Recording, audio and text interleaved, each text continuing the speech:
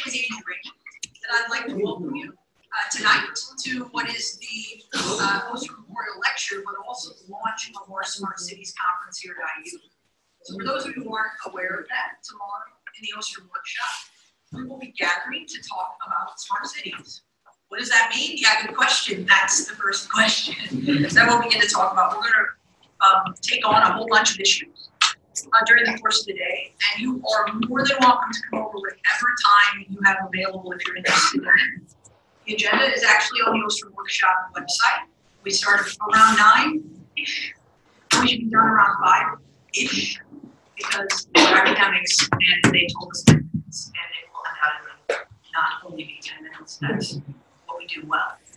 So I'd like to welcome you, and now I'm going to introduce Scott Shackelford, who's in charge of the cybersecurity program at the Ostrom Workshop. Thank you. Hope to see you all tomorrow. Good evening, everyone. Yes. And welcome. As was mentioned, I'm Scott Shackelford. So I'm chair of our cybersecurity risk management program at IU. For the students in the room, applications are now open for the masters in cybersecurity risk management. I'm happy to answer any questions you guys have. But much more important for our purposes this evening is I'm director of the Ostrom Workshop program on cybersecurity and internet governance, which is a relatively new program. It itself just launched last year. So I'll say a few words about that, about the memorial lecture, and then introduce our distinguished speaker for the evening. Okay. So how many of you, just out of curiosity, are familiar with the Ostroms, with Lynn Ostrom and Vincent Ostrom? Okay, at least half. This is positive. This is good. They did half the body. So this is kind of self-sufficient, but still.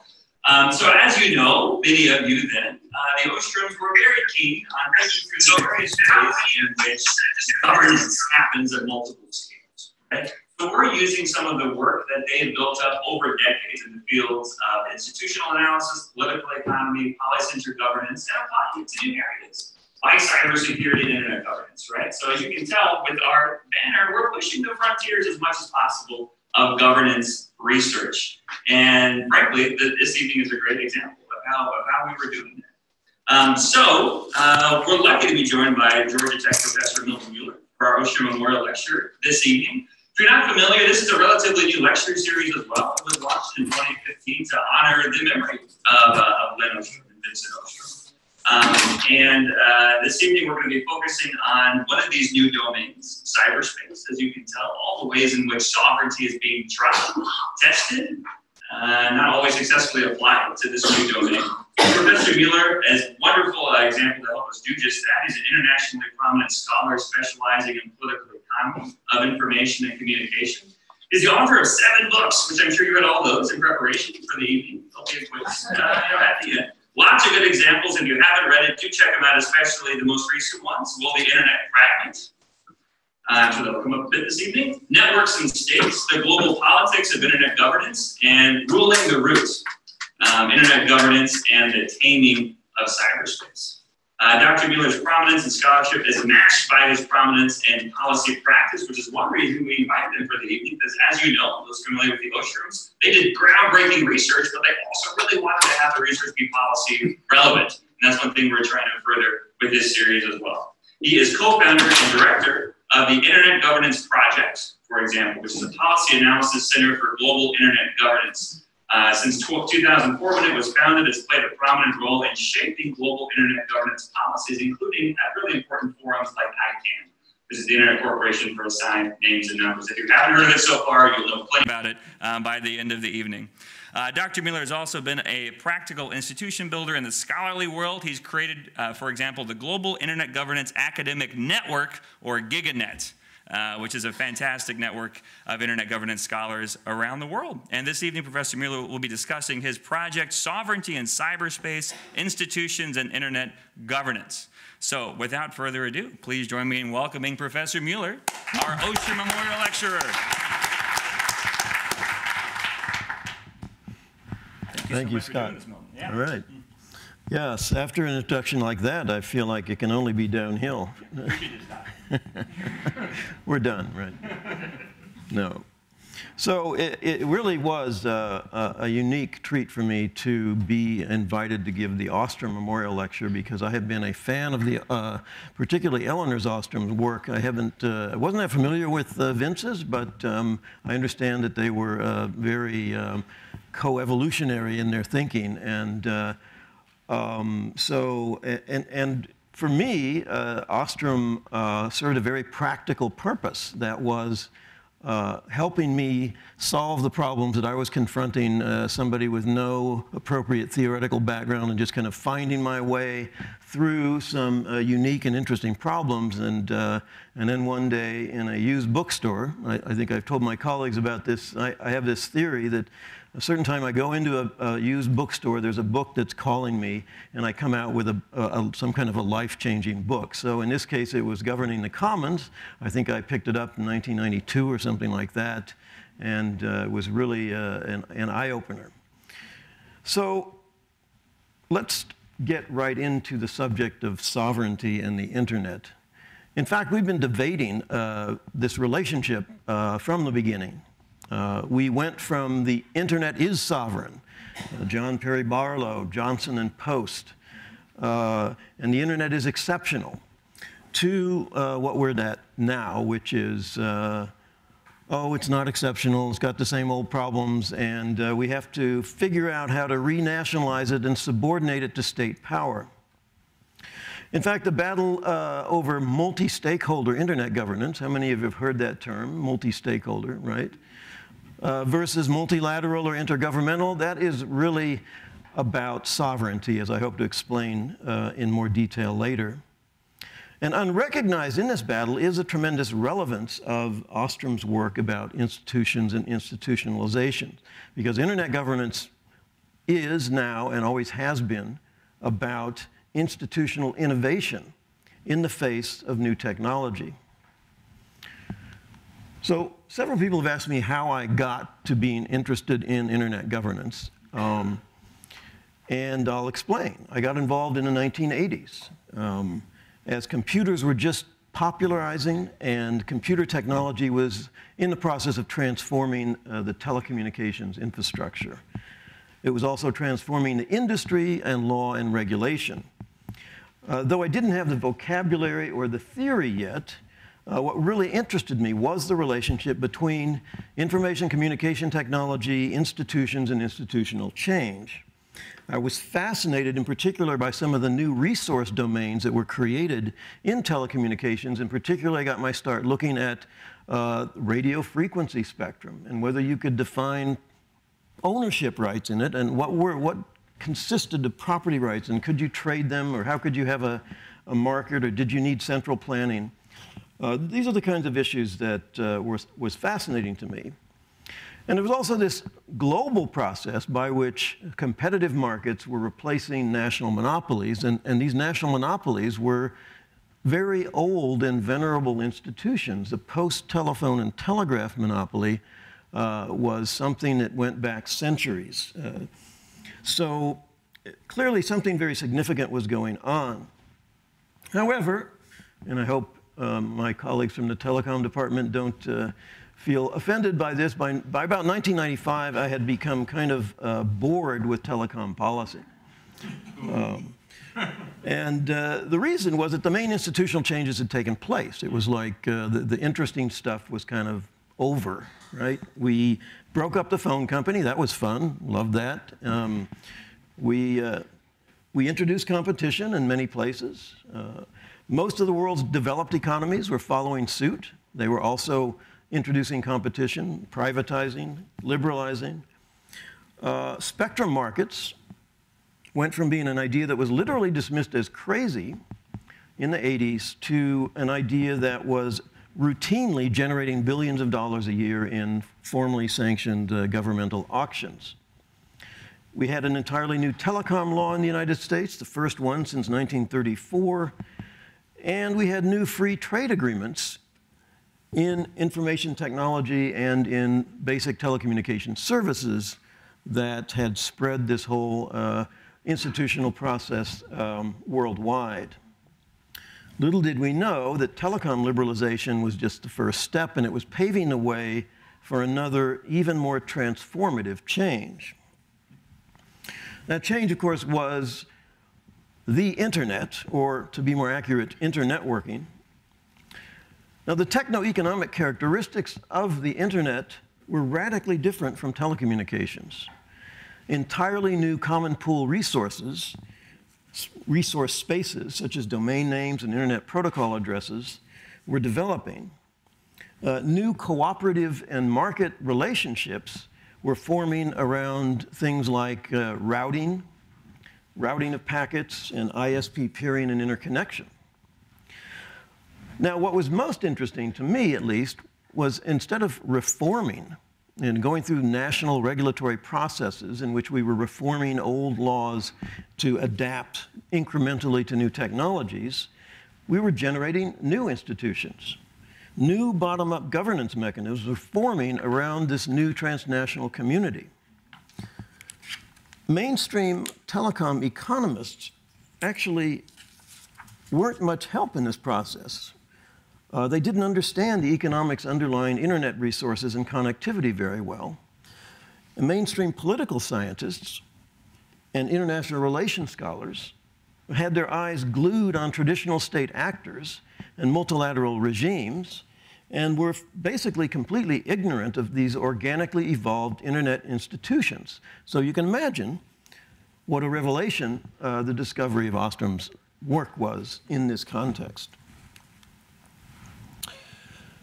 So around 1994 to 1998, as the internet transitioned from a closed and small academic network into a major, economically significant global medium, we were confronted with the need for institutional development on a global scale.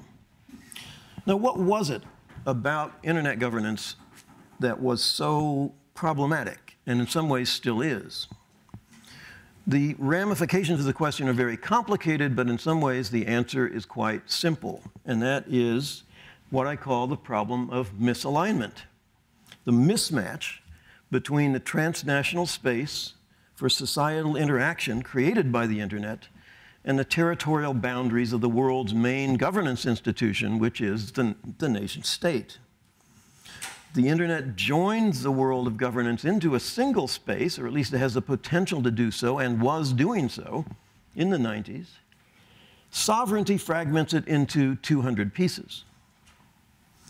So as the internet developed and became used by billions of people and deeply embedded in our society, all kinds of novel conflicts and disputes arose that required rules, order, governance.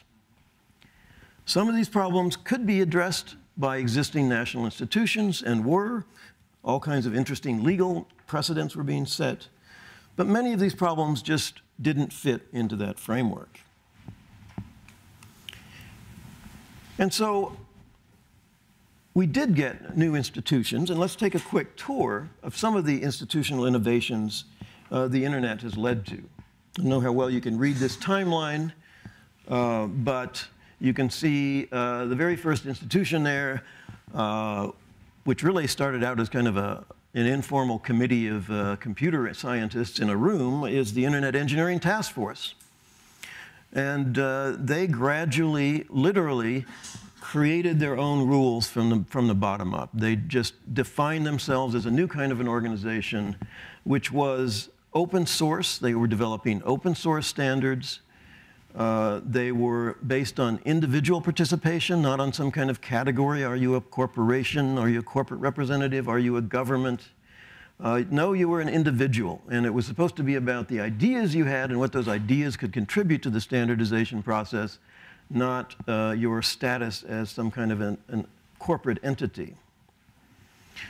And then there was IP addresses. So these were internet resources. They had to have unique, globally unique numbers assigned to different users so that you could make these addresses work.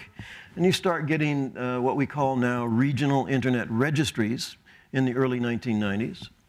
And they too were still transnational. Unlike the IETF, which was global, the RIRs were regional, but still not based on any kind of a nation-state model. And their governance was based on contract. When they finally formalized, it was based on private contracts, and they were eventually incorporated as private nonprofits. Again, not a state actor. Then you get to the domain name system, and you had the problem of the DNS root, which is what I wrote my first serious book about, or my second serious book, I should say.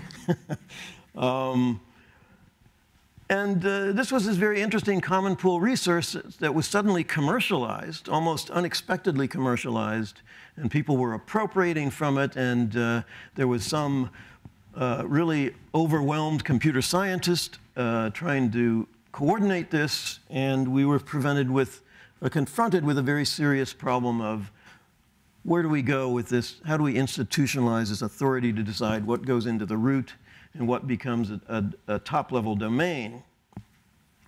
And there was also a BGP routing. So this is actually one of the most interesting aspects of the internet that people know very little about, and that is, how do packets how do they know how to get from me and my computer to your computer? There is no global central authority that says, here's how it's going to do. There's no Ma Bell of the internet that absolutely controls internet routing. It's a very decentralized and distributed process. Of course, the standard that governs it is unified and singular, coming from the IETF. But the process of routing is really a form of networked governance in the very literal sense. And there will be a quiz at the end, right? With all these acronyms. I'm defying his instructions to spell out all acronyms. You know what I'm talking about. So these governance institutions literally formed outside of the national legal and regulatory regimes. They were transnational. They were rooted in private actors. Now, it's common to characterize this as the multi-stakeholder model. But I'll ask you to forget about that rhetoric. I could tell you a story about where that rhetoric came from and why it was adopted, but I don't have time for that. The key feature is not the presence of multiple stakeholders. I mean, come on, there's multiple stakeholders in governmental processes. There's public hearings, there's voters, and so on. What's unique about these institutions is the supremacy of the non-state actor. It's the way the problem of global governance was solved by transcending national governance mechanisms through transnational communities of non-state actors. Now, all of these areas are areas of internet governance where compatibility and connectivity are the prime directive. And that means there's a Nash equilibrium on cooperation. Like driving on the right side of the street, you either do that or you have seriously bad consequences, right? More difficult areas of internet governance soon arose which do not so easily equilibrate. These are the areas where articulation with territorial states has become unavoidable. So here I'm talking about content regulation, cybercrime, where you have issues of putting people in jail, or at least catching them and prosecuting them. Privacy and data protection, cybersecurity, and particularly with this latter part, the cybersecurity, it's no longer just about the security of the internet user, unfortunately. The security of internet resources, it has intersected with national security and with the military power of the state.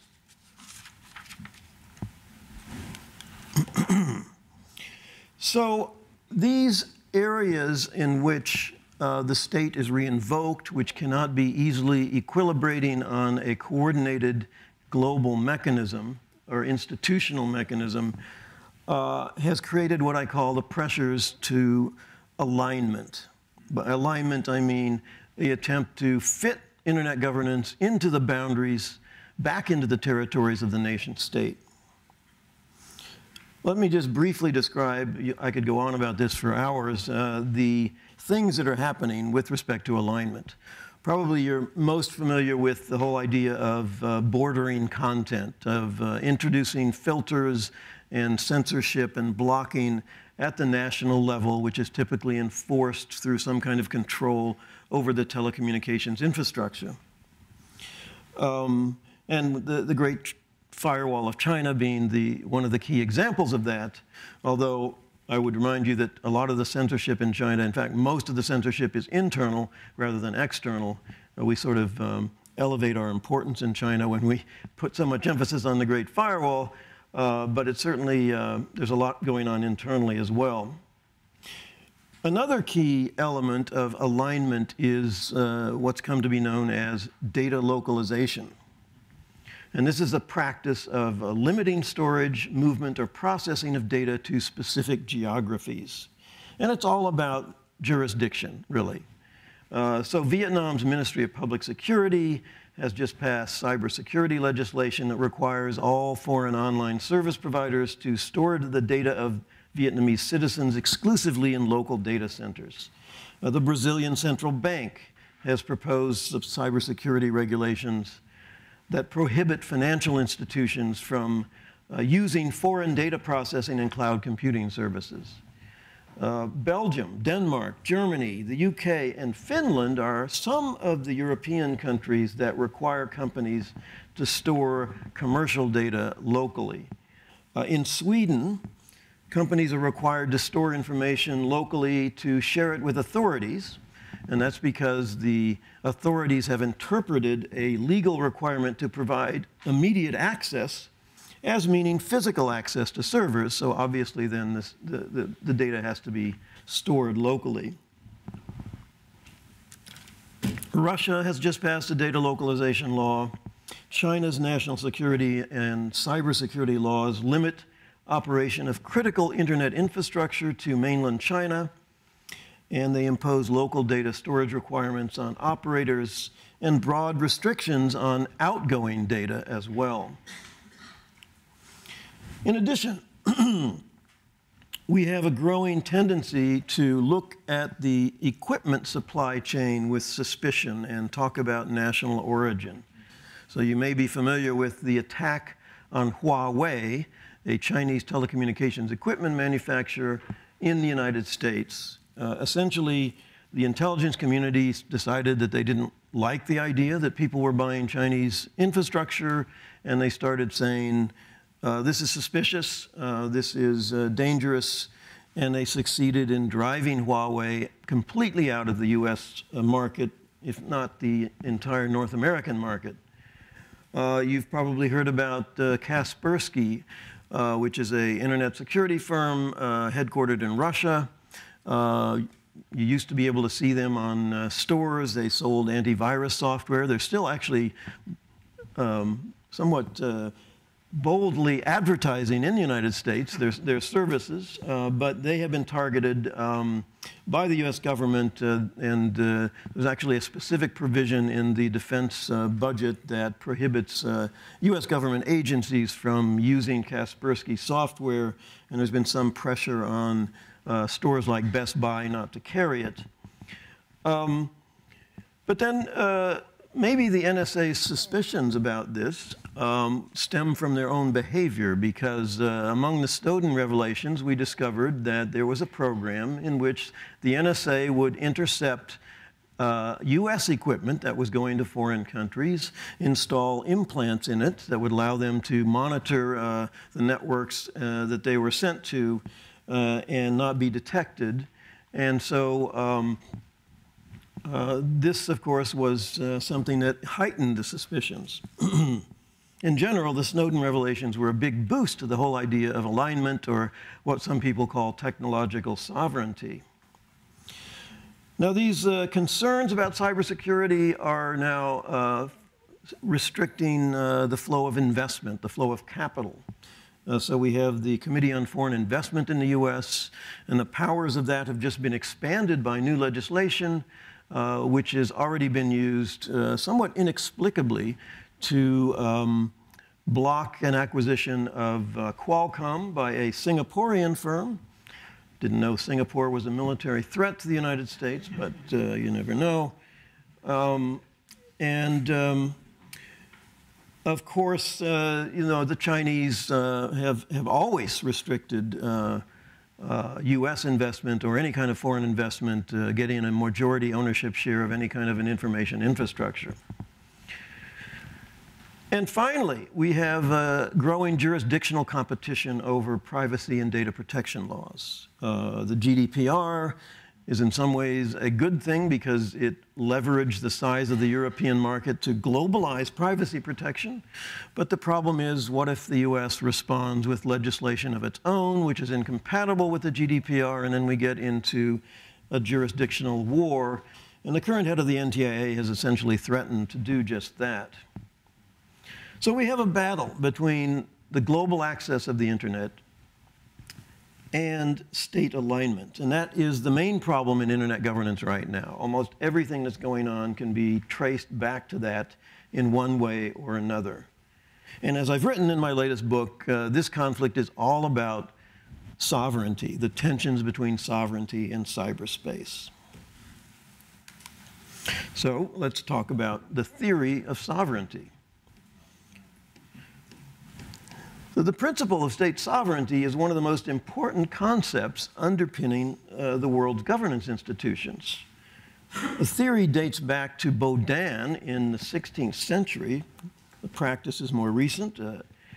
Yet one will search the canons of institutionalist literature for any mention of or discussion of sovereignty.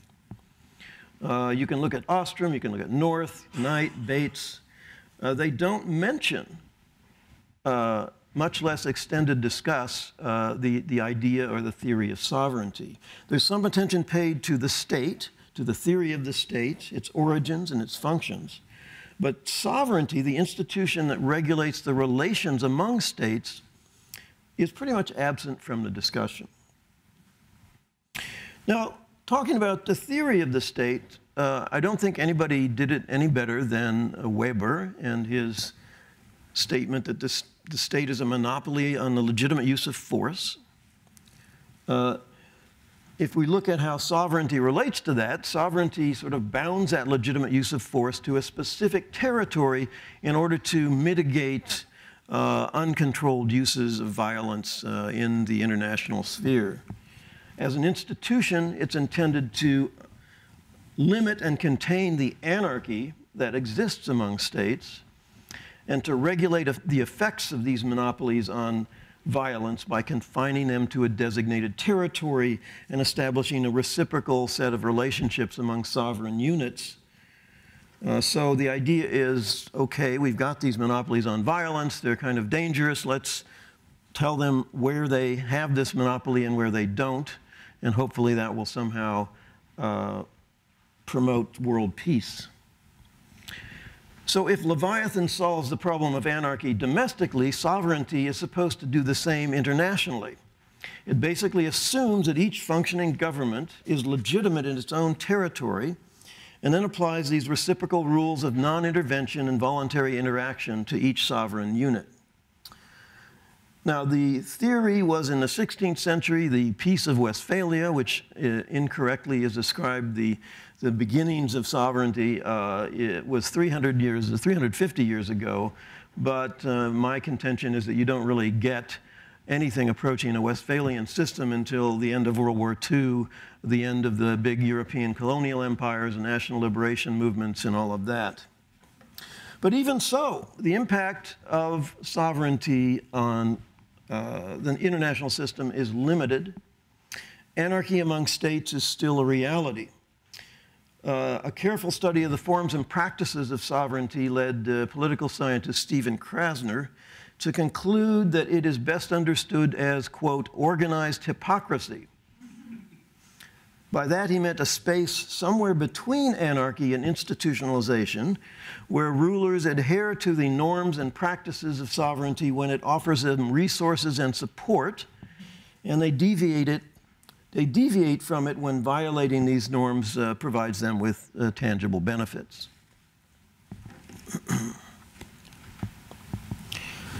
So there is a growing trend to think that to deal with the problems of internet governance, we need to turn towards sovereignty.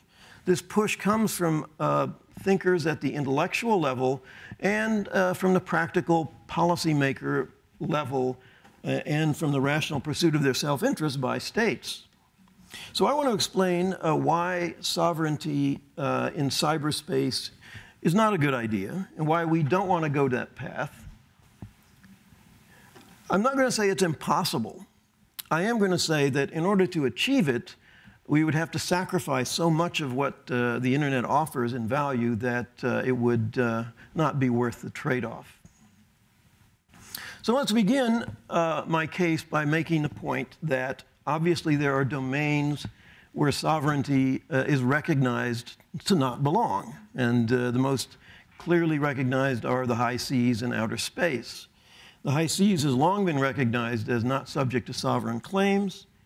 The US government itself has long been a vigorous advocate for freedom of navigation and has resisted what it views as excessive claims by other states of jurisdiction over international passages or ocean space. So somewhere in there, there's an understanding of the reasons why you might want freedom of navigation or a non-sovereign space.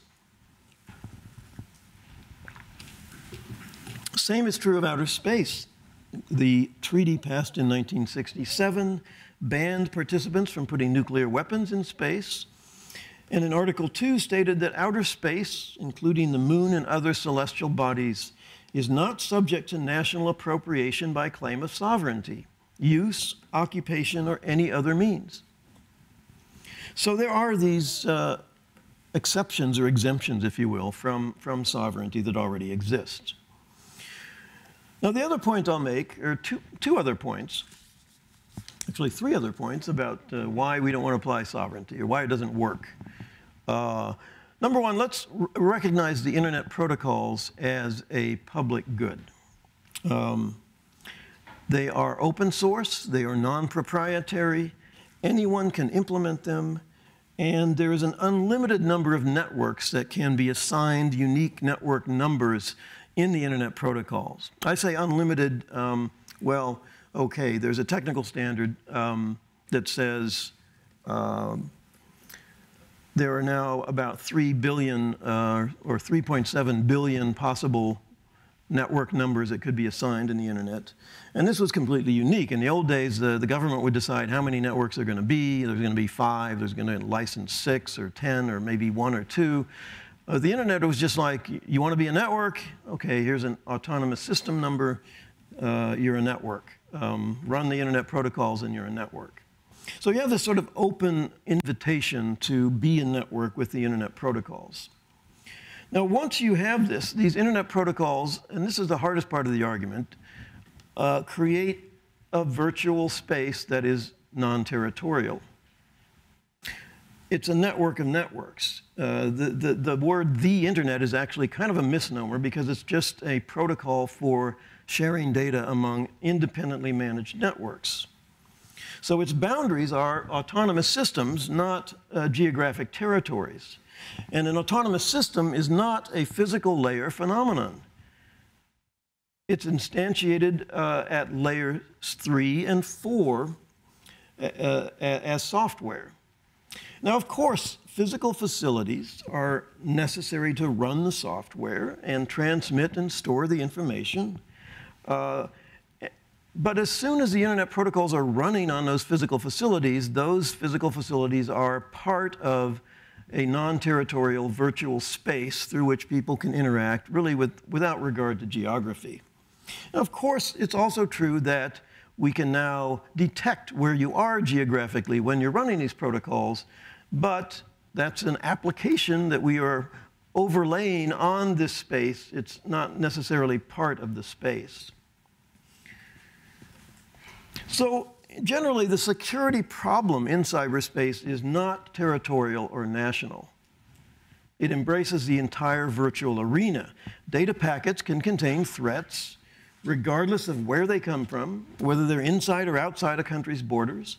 Packets that come from inside the borders can be generated by agents outside the borders if they're able to control domestic computers. you know, there's remote control going on there. Threats, intrusions, malware can and do come from anywhere in the world, and that's what makes a cybersecurity problem so interesting, right? It's the AS boundary and the security of information assets, not jurisdictional boundaries, that matter. Autonomous systems can avail themselves of firewalls, routing policies, intrusion detection, and authentication to protect themselves, but these defensive technologies are most effectively deployed at the AS level, not at the country level. So it's best to look at the internet as not a collection of national networks, but as a collection of autonomous systems that are woven together by these protocols at the software layer. One more argument about sovereignty in cyberspace. It just struck me the other day, you know, the theory of the state says, you know, it's a monopoly on the legitimate use of violence. So does this make sense in cyberspace? Does anyone have a monopoly on the legitimate use of cyber force? It seems like nobody does. Once you're dealing with global connectivity and instantaneous and invisible action across national boundaries, there's actually no relevant distinction between state actors and non-state actors anymore. Neither one has a monopoly, neither one has legitimacy outside of its own territory. So of course, if a cyber attacker and all of her victims happen to be in the territory of a single state, then sure, normal rule of law applies. The aggressor can be identified, arrested, prosecuted. But with transnational actors, and most of the cybersecurity problems we're dealing with are of that type, it's difficult to maintain any distinction between a state actor and a non-state actor. There are attackers and defenders, adversaries and victims, and that's pretty much it. So let's assume for a moment that some unknown entity of some unknown type could achieve a monopoly on the use of cyber force that was perceived as widely legitimate. How could such a thing be contained in a geographical location? How in a globally compatible cyberspace? I don't think it could be. It would have to be a global monopoly, and that would mean a global sovereign, or it would mean our whole notion of territorial sovereignty would pretty much go out the window. Interested to see how the international lawyers react to this argument. With a lot of land.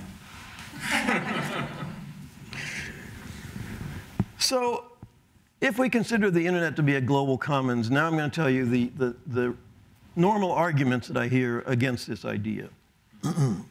The first is, well, aren't states asserting their control? Aren't they asserting their sovereignty? Aren't they going to create it? And the answer is yes and no. States are indeed asserting their power, but states cannot assert sovereignty over or in cyberspace. They can only regulate the way people or things subject to their authority access global cyberspace, and that's an important distinction. It may sound like a weaselly distinction, but it's actually very similar to the situation with ocean governance. It's like, if you're in the territorial waters, we can shoot at you or blow you up or prevent you from entering. We can do all kinds of things. So there's more sovereignty there in the territorial waters than there are out in the rest of the high seas. There's really no national cyberspace over which they're exercising supreme authority. Rather, there's a shared global cyberspace, and they leverage their sovereignty over actors and devices under their authority to restrict connections to certain sites or applications. But this happens in a very imperfect and limited way because they are not in control of who joins the internet outside of their territory. So all kinds of things are happening out there that they have to constantly be monitoring and responding to if they really want to maintain some kind of control over their so-called national cyberspace. The other argument I hear is that, well, the internet is not a commons. Come on, you're paying, what's your least favorite ISP here? Comcast? You're paying them $100 a month to get broadband internet. That's an exclusive service. Where's the commons here? You're paying Google with your data when you access them. You have to log in. There's no commons. And of course, you know, Ostrom was very aware of the fact that not every commons is an open access commons. But the real nub of the argument here is that the internet's architecture combines commons with private property, and that's what's made it so successful. So the internet protocols are based on these open, non-proprietary standards and open source software. So the protocols are non-rival in use, and no user can exclude anybody else from implementing them. Most of the facilities and services are interconnected through these protocols are, of course, not a commons. The devices, the autonomous systems, the applications and services are all pretty much private goods. And we get the best of both worlds. We have a commons connecting us together, bringing us together, and we have private goods in which people can market their wares. And isn't that the case with all kinds of markets? We have the village square, which is a commons, and the people set up their little kiosks and sell things, right? So market and commons always go together. So it's okay to say that cyberspace is a global commons and the internet services and facilities are not most of the time. It's not contradictory in the least. Space satellites are physical objects owned by a specific company or country, and the services they provide can be exclusive private goods, but outer space is a commons. And the ships are physical objects owned by a particular company or country.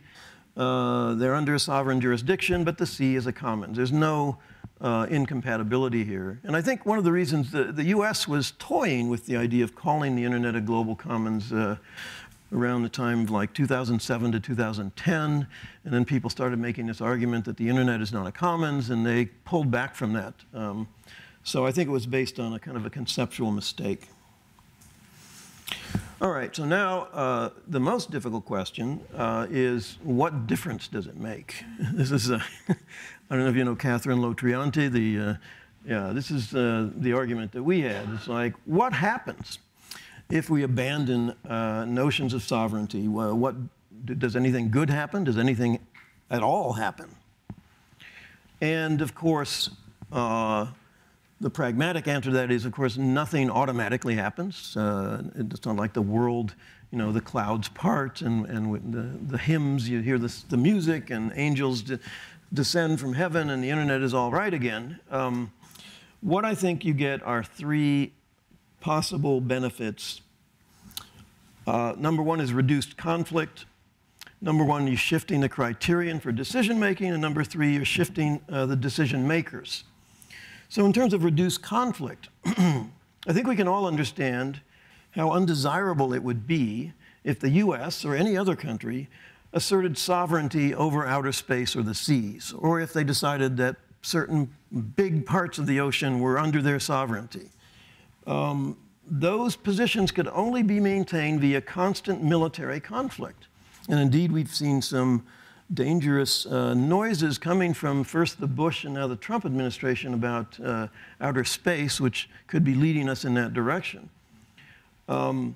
So rather than searching for justification of their actions through assertions of their absolute authority over distinct pieces of the world or the world itself, a commons approach requires states to recognize their coexistence in cyberspace, not only with other states, but more importantly, with business and civil society. Secondly, it shifts the criteria for decision-making. So a global commons concept elevates the value of connectivity and compatibility relative to other goals. It says, that's just as important, if not more important, than certain notions of national security and cybersecurity conceived as a national good. It articulates the global internet using public's interest in an interconnected and open space, which is kind of an ideal that is getting lost in all the kerfuffle about regulation and control of cyberspace. It affirms the importance of freedom of action and permissionless innovation, all of which fosters economic and technological development, in my opinion. And then, again, it realigns who we think of as the key decision makers. If we're talking sovereignty, then states are elevated to the supreme position. The non-sovereign approach does not privilege states over private actors. Both are equal status inhabitants and creators of the space. When generally applicable cyberspace governance is needed, it must arise through multi-stakeholder cooperation at the global or transnational level. Such an approach strengthens the hand of civil society and private sector actors. At the same time, it does not really interfere with purely domestic regulatory efforts of states. So even if a commons model does not automatically eliminate the political incentives of states to engage in alignment, it helps to contain it and limit its scope. It deprives it of ideological comfort, if you will. It makes it clear that states cannot and should not have the kind of authority over cyberspace that some of them are seeking.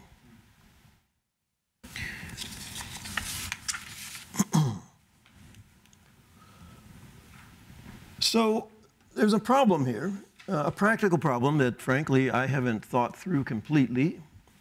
So Elinor Ostrom emphasized the ability of communities to develop self-governing institutions that don't have to be based on the hierarchical authority of an external power like a state. As we have seen, self-governance by a transnational internet community is both possible and in some respects already exists because of these organically developed internet institutions. The problem with the self-governance approach in international affairs is that they are dealing with the organized violence of states in ways that appear to touch on their military capabilities. Most of the Ostrom literature on self-governance has assumed that the cooperation in self-governance takes place within a context of civil order. And that kind of assumes an authority with a monopoly on the legitimate use of force somewhere in the background.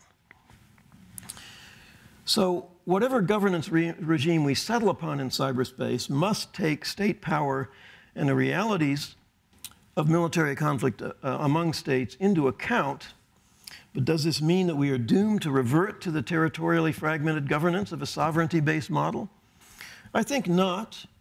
I think we can find ways to reconcile the two, what I call the problem of articulation, where we delegate some things that are global outside of the territorial states and work them through, but it's not going to be easy. How do we keep state control bounded by territory while at the same time freeing the producers and users of cyberspace to govern themselves? How do we maintain interterritorial peace among states while civil society and business take the lead in cyberspace? Can we use the territorial civil order established by states as a foundation for transnational civil governance of cyberspace? In effect, I'm asking, can we demilitarize and denationalize cyberspace? I'll leave you with that question. Thank you very much.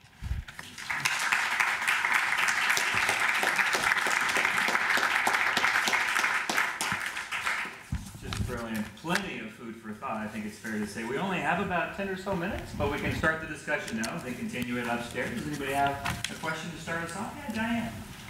And I'll do my best to remember the order here. Yeah. What do you think about this idea that there might end up being two internets, one controlled by China and one controlled by US and West? Why only two? I think it would, if you're going to go that route, That's what's confusing. yeah.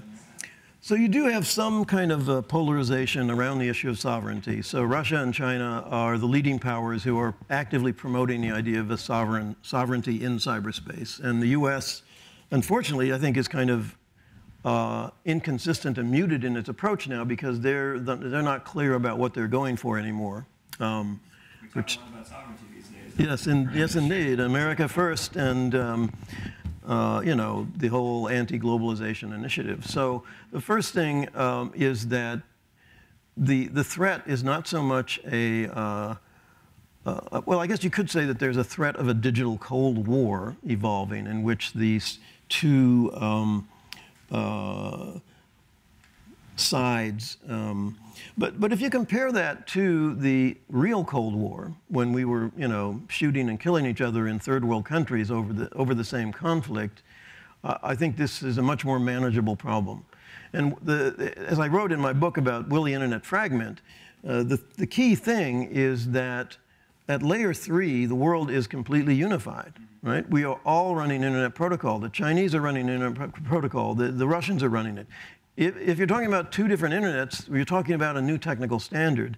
And the network externalities and network effects of creating an incompatibility are so hugely, overwhelmingly powerful that even China and even Russia are not going to stop running Internet Protocol. So they're going to run it, and they're going to just try to control their national access as much as possible. And I think, at least I hope, that if we, demilitarize and denationalize cyberspace as much as possible, that eventually these countries will gradually open up more to the internet. I knew you wouldn't buy that, but. Yeah, hopefully. I don't forget who is next. I think Frederica, and then we'll go from there. Yeah. Yeah, thank you. My question, I guess, has to do with the distinction between ontology and function when we talk about the internet. And from an ontological perspective, I can follow your argument that the internet is a suprastatal sort of like a tool. But in fact, though, when you think about function, like there are elements of the internet that become a powerful tool in the hands of states. And thinking about the Russian hacking the American election is like just simply the sort of recent example of that. So I wonder if sort of there's a way of flipping the argument on its head and reflecting on the degree to which the internet is actually putting pressure on a variant definition of the state, where state power is just simply no longer territorially based. No, that's a good, that's not at all inconsistent with what I'm saying, because when the states use the internet and leverage it for their own political or military ends, they are completely non-territorial. I mean, look at the map of Snowden's, he laid out a map of all of the listening posts and plants that we had in different countries. It was totally global. And you can do the same thing with certain forms of Chinese implants and so on. And when the Russians start using social media in other countries to try to influence public opinion, obviously there are precedents for that. We had Radio Free Europe, and they had Russia Today before they were doing that. But you really have globalized it quite a bit. And that's one thing I don't like, actually, about the US reaction to the Russian penetration of social media, is that now we are, again, trying to nationalize the social media and saying, okay, we're going to apply restrictions based on what country you're from. Okay, it's all right to try to identify artificial bots and so on and make that transparent, but the idea that disinformation, that Russian disinformation is worse than, let's say, Trump's disinformation. What logic is there behind that? So if you're gonna regulate disinformation, what does the foreign source of it have to do with anything? So, Mr. Liu, I got to see you over there. What do you? Yeah, I have a question. It's very interesting. Is that recently, SpaceX sent a number of satellites and didn't provide a Wi-Fi signal globally. Mm-hmm. And do you think this will fundamentally change the internet sovereignty in the future few years? Because recently there is some Chinese scholars sent a warning to the government, the Chinese government, say that information censorship will be eventually not physically possible because of the satellites Wi-Fi. So do you think this will fundamentally change something? Yeah, well, as optimistic as I am, I think I would not say that the censorship is going to be physically impossible. It will just become more costly. So they will have to do more and more to regulate access to these space-based items. They'll have to control the import of equipment that provides access to that. Maybe they'll just have spies running around that grab people that are using these things and arrest them. I mean, again, they can do it, but as the costs rise, it becomes more and more difficult. And again, that's what I mean about cyberspace. You can assert national control over objects and people under your authority, but because there's all kinds of things going out in global cyberspace that you can't control, there's always this problem of new technologies or new access mechanisms or new applications that undermine your control. I think we have time for a few more. Yes, please. I'm thinking of other kinds of sovereignty other than national sovereignty. it seems like, and then it gets really complicated, because it seems like there are many instances in which you have nations or even states taking actions that actually protect some open element of the internet and or protect like denizens of the internet from the actions of these massive platforms. I think when you think about like our rights as individuals and as users of these platforms, it opens up other questions that I'm not sure internet governance as it's currently formulated, multi-stakeholder wise, it really sets us up to answer. Like the European GDPR is regulation that's establishing, I think, pretty basic fundamental rights for humans, and it's only come out of this, international body. Likewise, like California just defended net neutrality in the face of, I think, abdication of the FCC's responsibility. You have other instances like where India strikes out against internet.org, which was a for the internet itself from Facebook. So I guess I wonder, is the model of multi-stakeholder governance that emerged in the 80s and 90s, is that actually serving us in the face of these massive global platforms? Yeah, I think that if you look at, I mean, I would quibble with, your big examples are the GDPR, India and internet.org, and net neutrality legislation at the state level. So I think that the problem with net neutrality legislation at the state level is this problem of jurisdictional fragmentation. You know, you get different rules for different parts of the internet, and that's going to be a problem.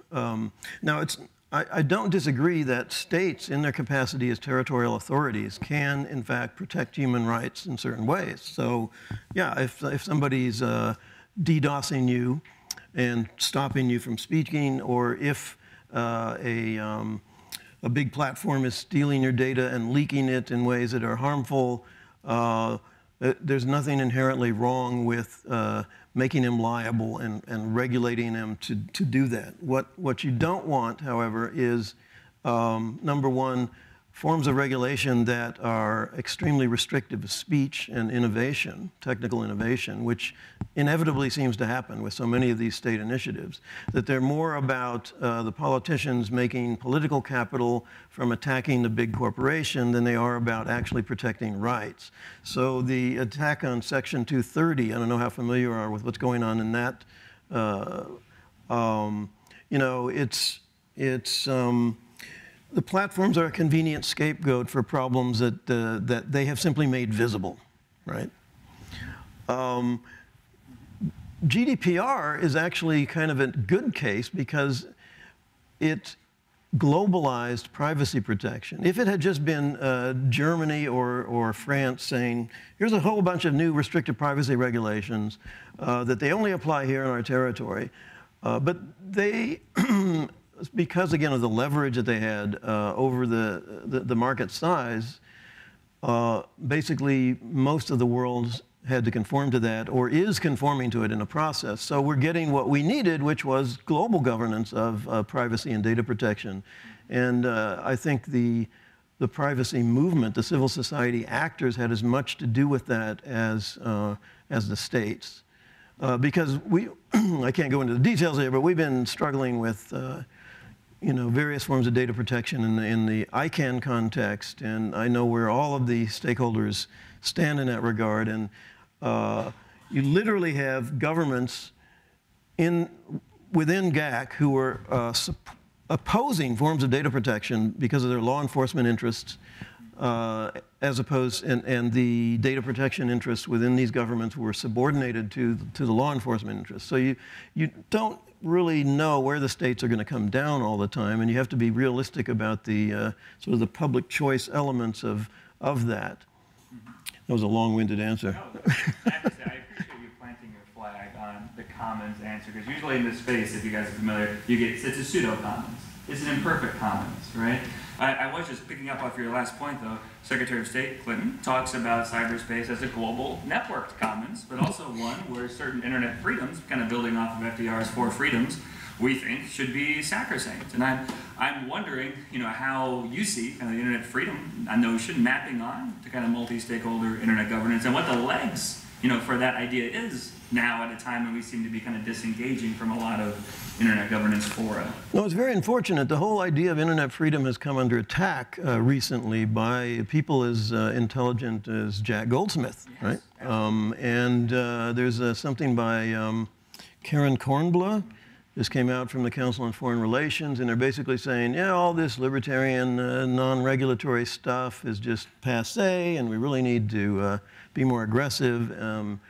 And again, I think that's the US version of alignment. We're trying to assert American leadership, they call it.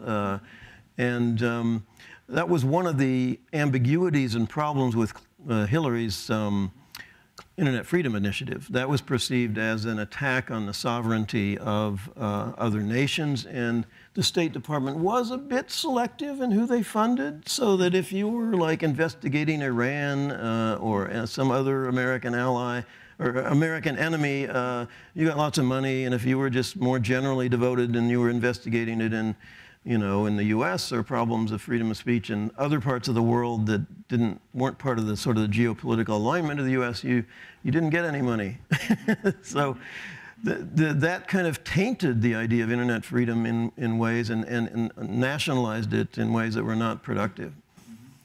Got a lot of questions. I'm happy to stay here beyond 6 if you can. It's time going down. Let's take one last one, and then we can continue the discussion afterward. You had your hand up for a while. Would you like to? Yeah, sure. Yeah. So I love the idea, the comparison you made, the analogy you're making to the oceans and to space as global resources that ought to be managed as a commons, and that society has decided collectively to manage as a commons. They're not inherently commons. They're resources we manage as commons because of all the benefits we get from doing so. But what's interesting, and so maybe and I kind of agree with you that thinking of the internet that way or cyberspace that way makes a whole lot of sense for a variety of reasons. But when you think about it, right, the ocean and space are managed as governed as a commons, managed as a commons because of a consensus agreement reached by sovereigns. And so I'm wondering if the path that you're imagining involves may even be contingent upon a similar consensus agreement among sovereigns to not assert their sovereignty and recognize it. And if that's the case, do you think that's just next to impossible to imagine happening? In which case, how do you imagine the world you want to exist, and I want to exist, The Paris Peace Pact for cyberspace. And even there, encroachment is happening in the oceans. Yes. And in other places. Yes, it We is. see enclosure across these domains. So, Yeah. yeah, absolutely. Yeah. Would you care to respond to that at all? Yeah, I think that's a very good point. I think the difference with the internet, maybe the seas was like this also. Essentially, there was, it was occupied by private actors first, and it was developed by private actors under the nose of the governments before they knew it was happening. And then it became a global medium before they knew how to control it. So we're in the reaction phase now, and they're beginning to understand how to control it. But I think we need the equivalent of cyber maritime powers, which is who fought for the freedom of the seas. It was, the Dutch and then the British and so on. And the US was upholding that because they were a maritime power, and they needed and wanted and understood the benefits of an open commons in this resource space. So I think if the US exerted that leadership, again, hopefully not nationalizing the concept in the way that Hillary Clinton did, but, and we got some allies. I don't think that it's necessary for states to support the concept for us, for cyberspace to actually be a global commons, but I certainly think it would help the encroachment process and the militarization process, especially the militarization process, if states would just say, yeah, And the space, you know, is an example of the kind of political constellation that had to happen. So we had, you know, a very easy coordination problem, right? The US and the Soviet Union were basically the two powers with nuclear weapons. The US was paranoid about a sneaky nuclear attack, and the Russians knew that we had superiority, so it was kind of a easy, relatively easy compromise for them both to say, yeah, space is like open to all, and we can all fly over and watch each other, and we can exploit it commercially.